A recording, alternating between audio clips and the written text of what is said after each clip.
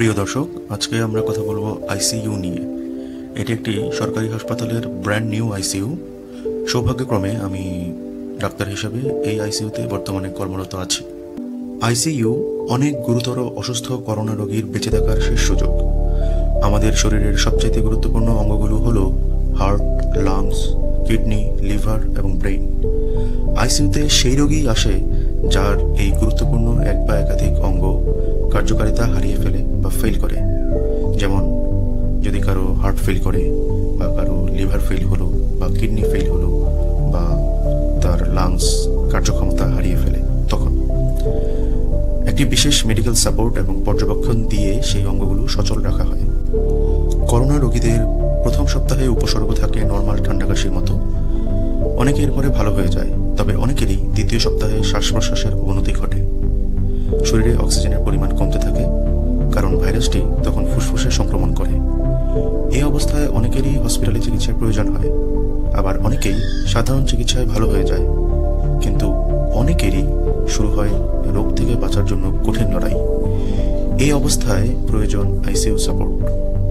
আমরা ডাক্তাররা আমাদের রোগীদের পক্ষে যথাসাধ্য চেষ্টা করি। 24 ঘন্টায় রোগীকে পর্যবেক্ষণ করা হয়। এর জন্য রয়েছে আইসিইউ মনিটর, রয়েছে সেন্ট্রাল অক্সিজেন সাপ্লাই, আর রয়েছে ভেন্টিলেটর। আইসিইউ মানে হচ্ছে ইন্টেন্সিভ কেয়ার ইউনিট, বাংলায় যাকে বলা হয় নিবিড় পর্যবেক্ষণ কেন্দ্র। এরকম নামকরণ করার কারণ হচ্ছে যে নর্মাল ওয়ার্ড বা কেবিনে একজন রোগীকে যেভাবে পর্যবেক্ষণ করা হয়, আইসিইউতে ওই রোগীটাকেই তার চেয়ে অনেক অনেক ভালোভাবে পর্যবেক্ষণ করা হয়। আইসিইউর সবচেয়ে বড় সুবিধা হচ্ছে এখানে ডাক্তার এবং নার্স 24 ঘন্টা রোগীর পাশে উপস্থিত থাকে। সাধারণত আইসিইউতে একটি বেডে একজন করে নার্স বরাদ্দ থাকে।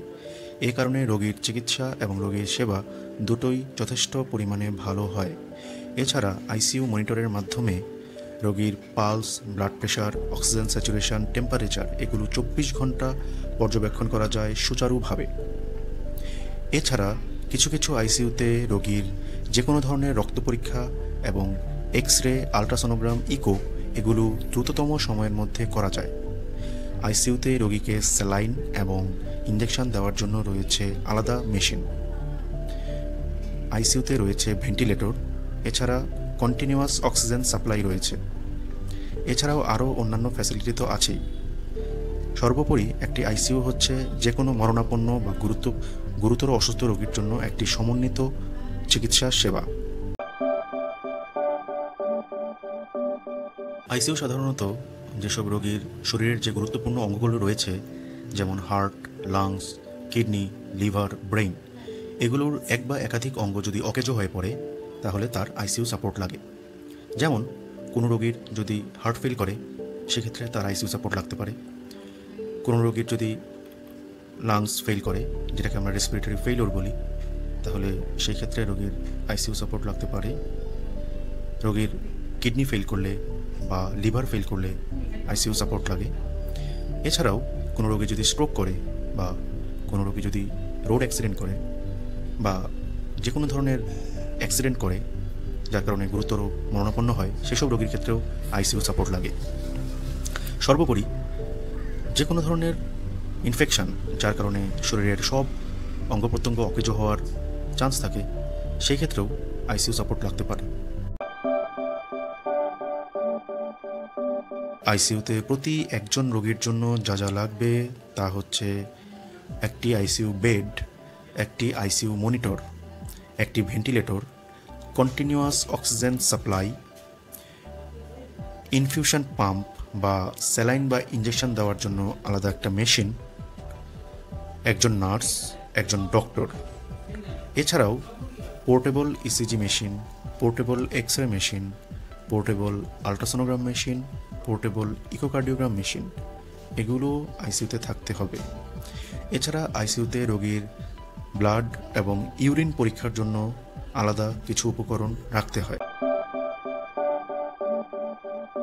বাংলাদেশে সাধারণত আইসিইউ চার্জ হাসপাতাল ভেদে 10,000 টাকা থেকে শুরু করে 50,000 টাকা পর্যন্ত হয়ে থাকে।